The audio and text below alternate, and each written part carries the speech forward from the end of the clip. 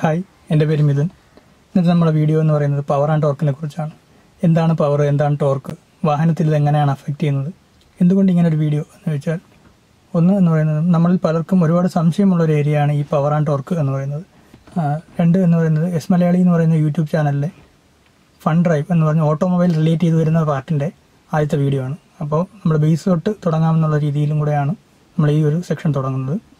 നിങ്ങൾക്ക് ഈ വീഡിയോ ഇഷ്ടപ്പെടുവാണെങ്കിൽ ലൈക്കും ഷെയറും സബ്സ്ക്രൈബും ചെയ്ത് ചാനൽ സപ്പോർട്ട് ചെയ്യുക.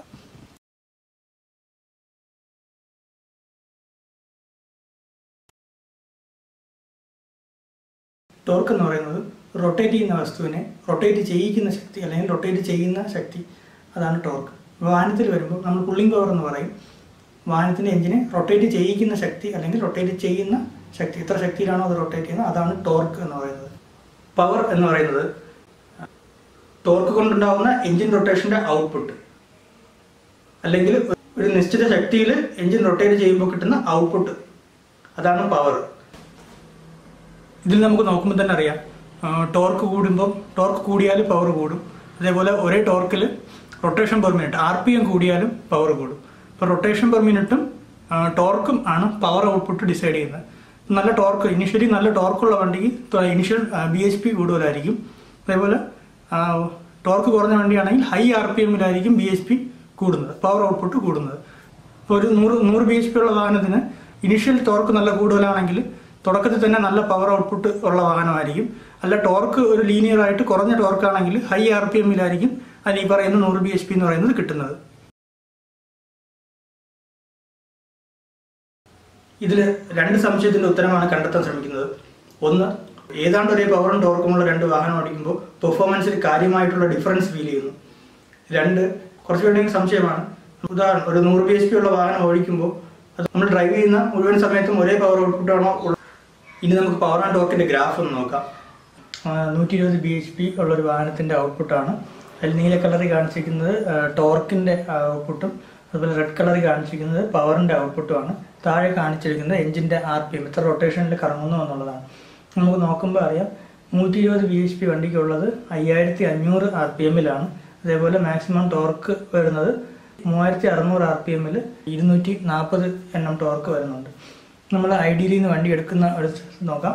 ഐഡിയൽ 1200 RPMൽ വണ്ടിക്കുള്ള പവർ എന്ന് പറയുന്നത് ഏതാണ്ട് 25 BHP ഉള്ളൂ. നമ്മൾ ഈ 120 BHP എന്ന് പറയുന്ന വണ്ടി നമ്മൾ ഐഡിയലിൽ നിന്ന് വണ്ടി എടുക്കുമ്പോൾ കിട്ടുന്നതെന്ന് പറയുന്നത് വെറും 25 BHP ആണ്. അതേപോലെ 180 Nm ടോർക്കിലാണ് കറങ്ങുന്നത്. അതൊരു 2000 RPM ആകുമ്പോൾ 40 BHP ആകുന്നു. 3600 RPM ആകുമ്പോൾ മാക്സിമം ടോർക്കായ 220 എന്നുള്ള ശക്തിയിൽ എഞ്ചിൻ കറങ്ങും. അപ്പോൾ നമുക്ക് കിട്ടുന്ന BHP എന്ന് പറയുന്നത് 80 BHP, 3500 RPM ഒക്കെ ആകുമ്പോൾ.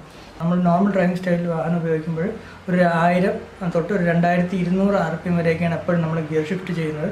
2000 RPMൽ മിക്ക വാഹനങ്ങളും ഇപ്പോൾ പോകുന്ന സ്പീഡ് എന്ന് പറയുന്നത് 80 കിലോമീറ്റർ സ്പീഡ് 2000 RPMലാണ് എടുക്കുന്നത്. ജസ്റ്റ് ഒന്ന് അറിയാൻ വേണ്ടി പറഞ്ഞതാണ്. നമ്മൾ നോർമൽ ഡ്രൈവിംഗ് സ്റ്റൈൽ വലിയ പിടിപ്പിക്കാതെ നോർമലായിട്ട് ഓടിക്കുന്ന ഒരാളാണെങ്കിൽ 120 BHP എന്നൊക്കെ പറയുമ്പോൾ ഈ 2000 RPMനകത്ത് എത്ര BHP എത്ര ടോർക്കും ഉണ്ട് എന്നുള്ളതനുസരിച്ചായിരിക്കും പുള്ളിക്ക് കിട്ടുന്ന പെർഫോമൻസും അതിൻ്റെ വണ്ടിയുടെ ഔട്ട്പുട്ട് എന്ന് പറയുന്നത്.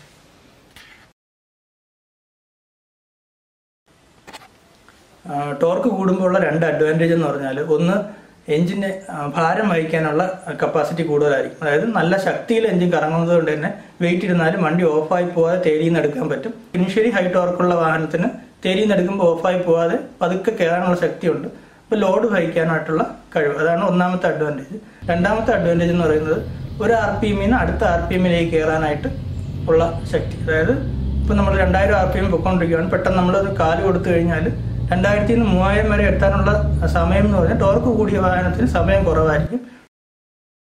ഇനി നമുക്ക് പവർ ആൻഡ് ടോർക്കിന്റെ ഗ്രാഫ് കമ്പാരിസൺ നോക്കാം. നമ്മൾ കമ്പയർ ചെയ്യുന്ന എല്ലാ എഞ്ചിൻ 6000 റൊട്ടേഷനിൽ കറങ്ങുമ്പോഴത്തേക്കും ഔട്ട്പുട്ട് 300 BHP ഉള്ള എഞ്ചിനാണ്. ഈ 3 എഞ്ചിന്റെയും ടോർക്കാണ് ഡിഫറൻസ്. അപ്പോൾ എങ്ങനെ പെർഫോമൻസ് മാറുന്നു എന്നുള്ളത് നമുക്ക് നോക്കാം. ഫസ്റ്റ് എഞ്ചിൻ നോക്കിക്കഴിഞ്ഞാൽ അറിയാം, ഇനിഷ്യൽ ടോർക്ക് എന്ന് പറയുന്നത് 100 Nm ടോർക്കാണ്.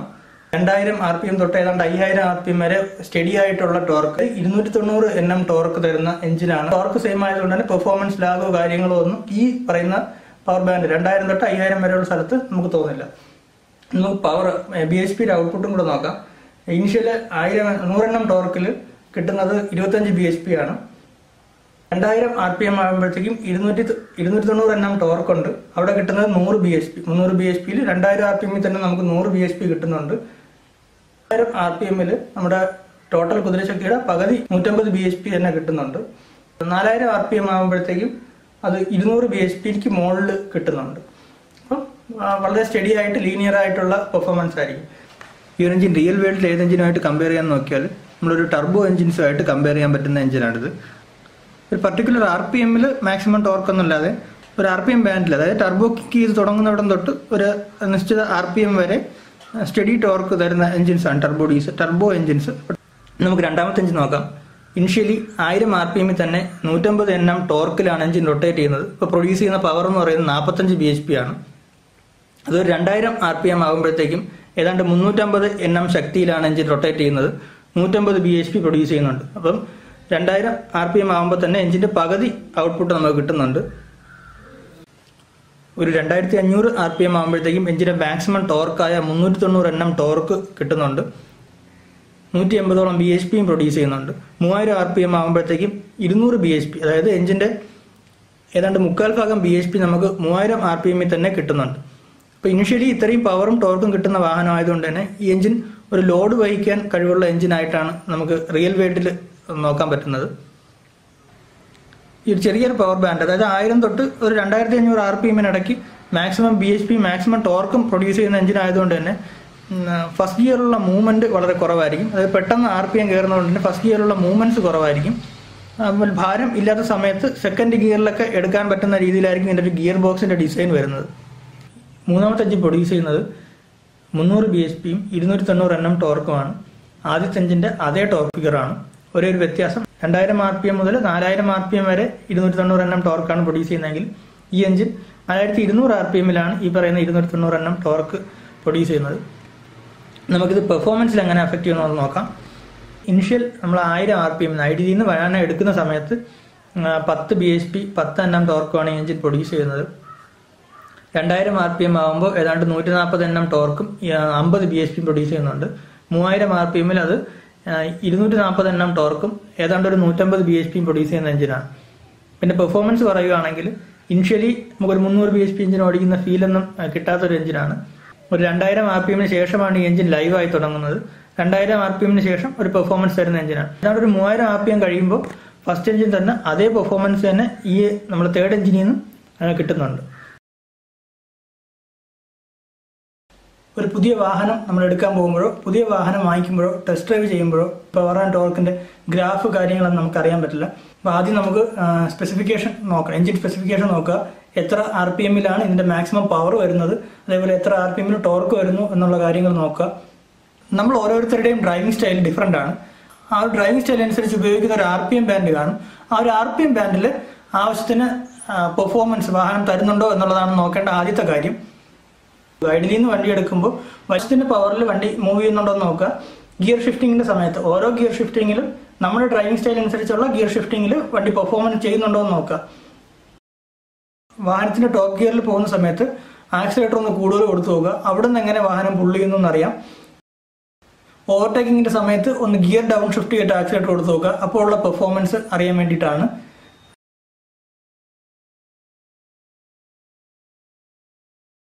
വാഹനത്തിന്റെ സ്പീഡ് 10 കിലോമീറ്ററിന് താഴെ വന്നതിന് ശേഷം ഒന്ന് സെക്കൻഡ് ഗിയറിൽ ആക്സിലേറ്റർ കൊടുക്കുക. സെക്കൻഡ് ഗിയറിൽ നിന്ന് വണ്ടി വാഹനം അവിടെ നിന്ന് പുള്ള് ചെയ്യുന്നുണ്ടോ എന്നുള്ള കാര്യം മനസ്സിലാക്കാൻ വേണ്ടിയിട്ടാണ്. ഒരു എക്സ്പീരിയൻസ് ഡ്രൈവർ ആണെങ്കിൽ നമുക്ക് ഒരു കയറ്റത്തിൽ വാഹനം നിർത്തിയിട്ട് അവിടെ നിന്ന് എടുത്തു നോക്കാം. വാഹനം അവിടെ നിന്ന് എടുക്കുമ്പോൾ എങ്ങനെയാണ് പെർഫോമൻസ് എന്ന് അറിയാൻ വേണ്ടിയിട്ടാണ്. ഫസ്റ്റ് ഗിയറിലുള്ള പെർഫോമൻസ് എങ്ങനെയാണെന്ന് അറിയാൻ വേണ്ടിയിട്ടാണ്. ഫസ്റ്റ് ഗിയറിൽ ഒരു മൂവ്മെന്റ് കഴിഞ്ഞ ശേഷം സെക്കൻഡ് ഗിയറിൽ ആക്സിലേറ്റർ കൊടുക്കുമ്പോൾ സെക്കൻഡ് ഗിയറിൽ വണ്ടി പിക്ക് ചെയ്യുന്നുണ്ടോ, സ്പീഡ് പിക്ക് ചെയ്യുന്നുണ്ടോ എന്ന് ഒന്നുകൂടെ ചെക്ക് ചെയ്യാനായിട്ട് അങ്ങനെ നോക്കാം. പവർ ആൻഡ് ടോർക്കിന്റെ ഈ ഒരു സെക്ഷൻ എല്ലാവർക്കും ഇഷ്ടപ്പെടുകയും അതുപോലെ ഉപയോഗപ്രദമായി എന്നും കരുതുന്നു. എല്ലാവർക്കും നല്ലൊരു ദിവസം നേരുന്നു. അടുത്ത വീഡിയോയിൽ വീണ്ടും കാണാം. ബൈ.